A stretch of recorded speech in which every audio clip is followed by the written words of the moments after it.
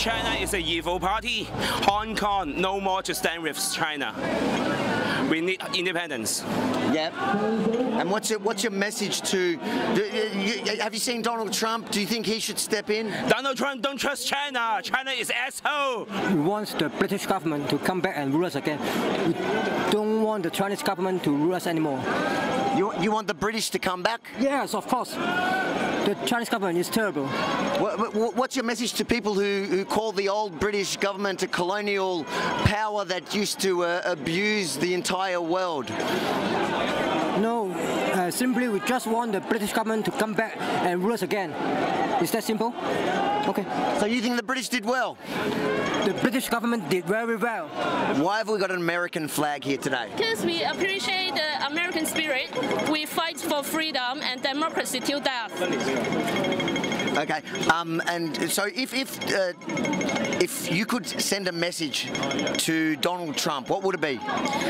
Mr. Trump, we are very humble and powerless people in Hong Kong. And we know that when the Americans fight for their independence, they need to pay a lot, like for blood and life. And we are prepared for that. And in any moment, if you can help us, like the American people and President Trump, please help us. And I would like to have this chance to thank President Trump that speak things in Hong Kong for us.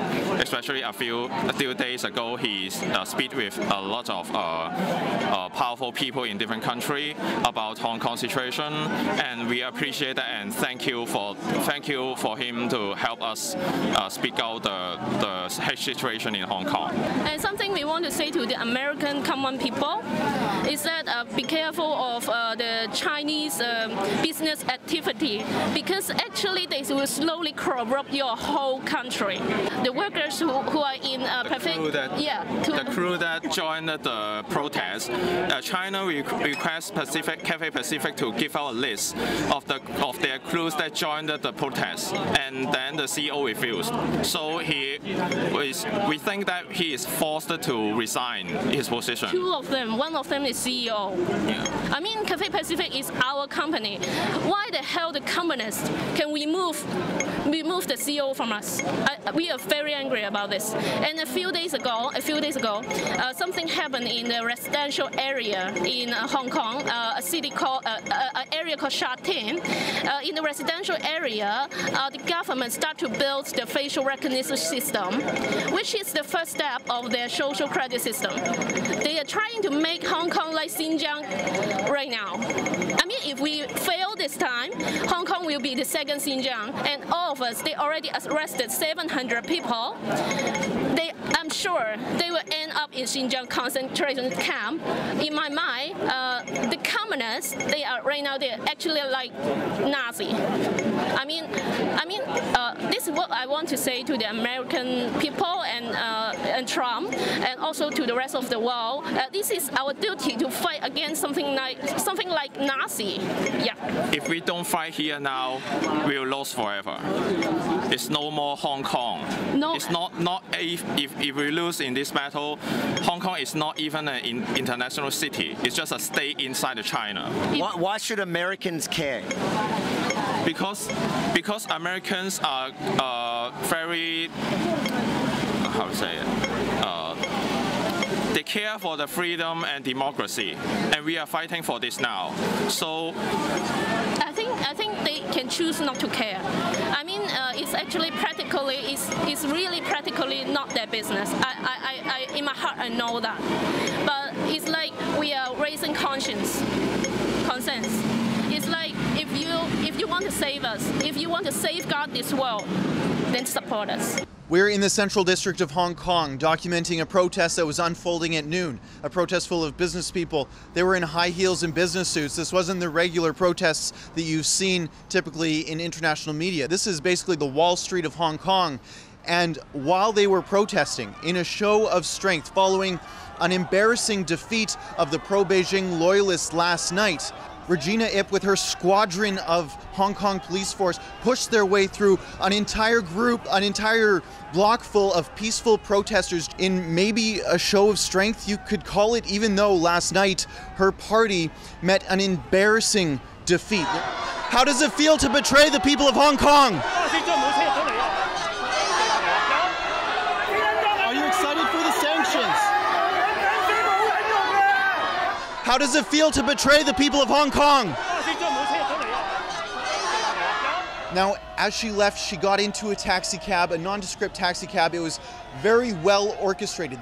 This was a pre-planned provocation of these peaceful protesters. She got into this taxi cab and fled, and the police got into their van, and as they did, the crowd went nuts, booing the police officers, in fact, and they eventually left, and the crowd almost immediately dispersed to get back to work. This is the Wall Street of Hong Kong, effectively, and these are not the typical protesters that you see wearing black and graffitiing the streets.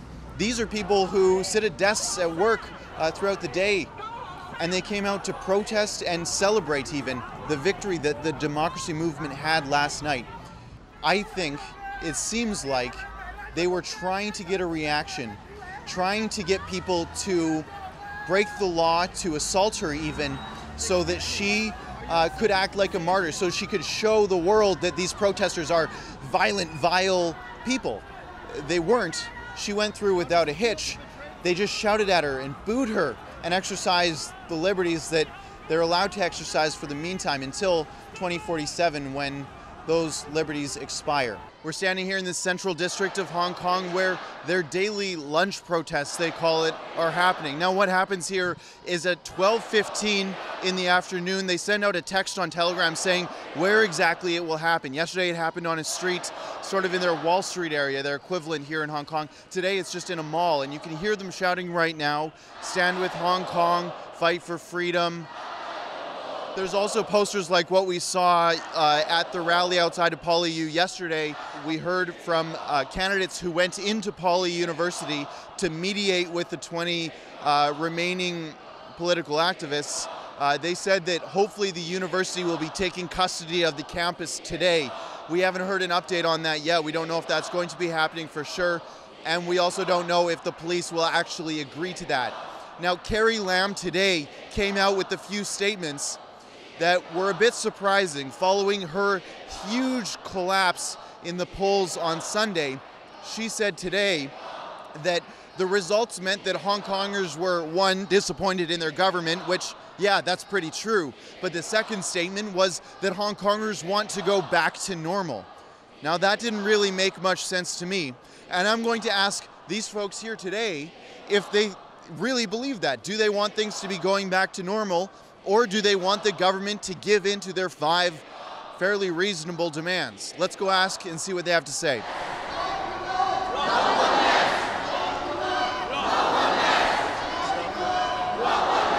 We cannot go back to our normal lives without fighting, without having the 5 demands. That's what we think, because we were being silenced for almost like 20 years after we returned to China. This is the time we should stand out, step up to say what we really want. So there's no going back unless the government meets the 5 demands of us. What does your sign mean? No one political party will forever be in power. All people like peace, but we also want justice. If justice is not done, how can people return to normal? That's an excerpt from the Ezra Levant Show, which is a show I do every day. I do a monologue, interview an interesting guest, and then I read my hate mail. But you've got to subscribe to it, which you can do at premium.rebelnews.com.